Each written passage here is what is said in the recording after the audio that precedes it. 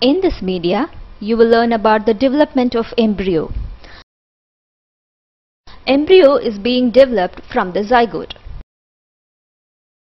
A ball of cells is formed by repeatedly dividing zygote. The cells will then begin to develop into different tissues in order to begin a group. This developing structure of a group is called as embryo.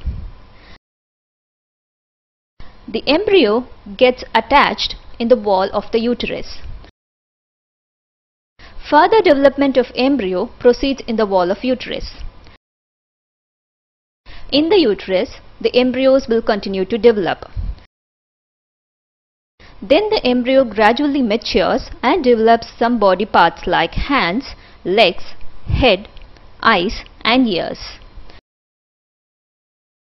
Fetus is the final stage of development of embryo in which all body parts are fully matured and identified. The mother gives birth to the baby only after the complete development of fetus. In hens, the internal fertilization process takes place. But hens do not give birth like human beings. Then let us see how the chicks are born. The zygote gets divided repeatedly and goes down to the oviduct after the fertilization.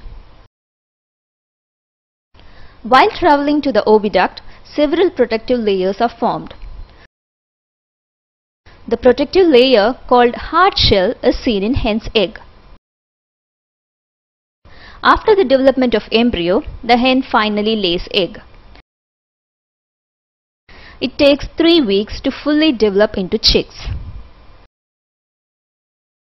The hen provides warmth to the egg by sitting on it.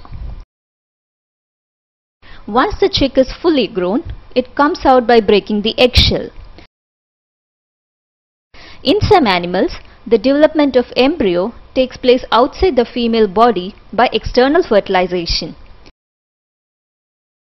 The embryo continues to grow inside the eggs, and once it develops, the eggs hatch.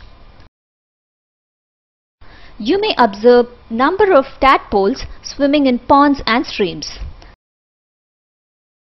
Thus, you have learned about the development of embryo.